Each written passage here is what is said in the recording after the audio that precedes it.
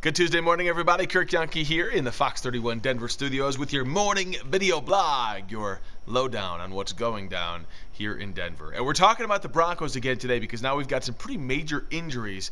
In fact, one injury for one player that the Broncos, they're saying it's a really, really rare injury. He had to have surgery, and we'll give you the lowdown on who's hurt and what things are looking like for the game on Sunday. We're also following the situation with the Jessica Ridgway case.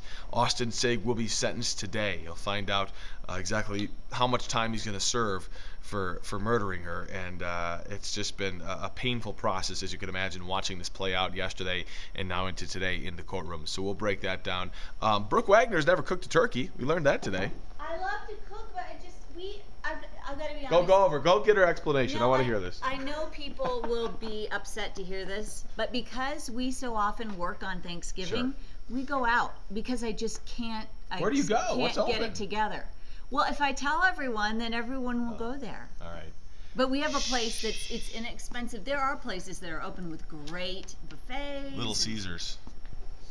Pizza. She gets pizza. No, that's not true. I don't know. I would totally go for that. I don't love turkey, so. Okay.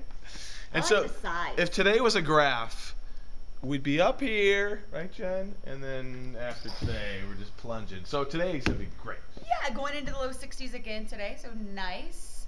And later in the week, not so nice. That's okay. We need snow. It's about that time. You know what? We could use a little bit of the moisture. Great to see the mountains going to get dumped on again. All right. Plan your ski trip for this weekend. Woo-hoo. Thanks, Jen. She'll have, of course, much more on the forecast, what to expect with the week ahead. And we've got some interesting stories that we're talking about. This mayor out of Toronto, man alive. This guy is like dripping news as he walks around the city of Toronto. And wait until you see, if you haven't seen it yet, what he did in city council yesterday out there in Toronto. We'll have more on that. And Ken Clark with all your stories that people are talking about this morning. We're on TV 5 till 9, breaking news as it happens. We will see you on the tube. Good morning, everybody.